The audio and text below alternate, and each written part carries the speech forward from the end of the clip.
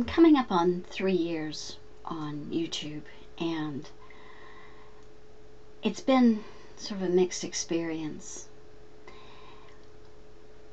It isn't what I thought it would be at all, but it's been interesting in some ways and bruising in some ways. But I remember 3 years ago when I started my YouTube channel, I did it because I wanted to discuss consciousness. I've been studying Wittgenstein, basically, the later Wittgenstein.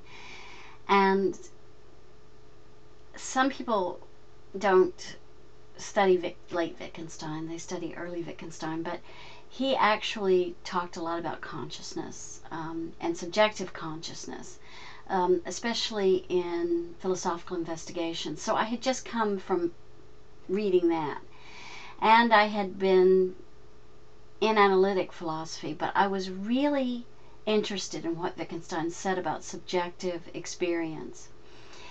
So I'd studied, I'd read a lot, I'd tried a lot to figure it out for myself, and I was kind of in despair that I would ever learn enough to know what subjective consciousness was, and I still don't know.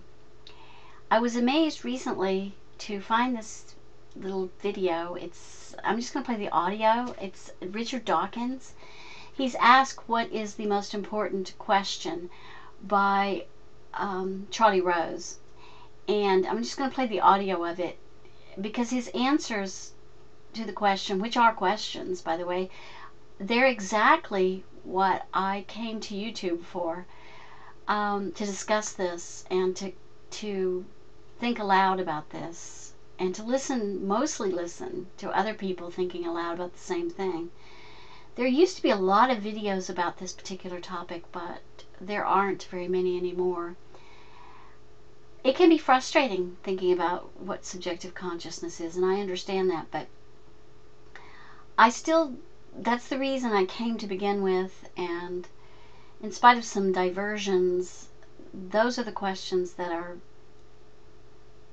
still plaguing my mind. So I'm just going to let Dawkins speak and ask the questions.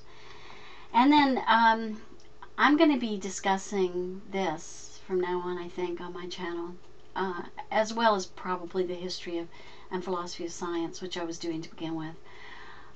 In other words, I just kind of want to return to my roots and talk about things that I find fascinating and interesting. And when I see drama, I just kind of want to give it a wide berth and talk about things that excite me. So this is one of them. So here is Dawkins talking about what he considers the most important philosophical question. One last question. What is the one question you most want to see answered? How does subjective consciousness work? How does it evolve? And what's going on? When I have my own private feelings and you have your own private feelings, what happens when I see something red? What is it that makes the redness? What is it that makes the smell of onions?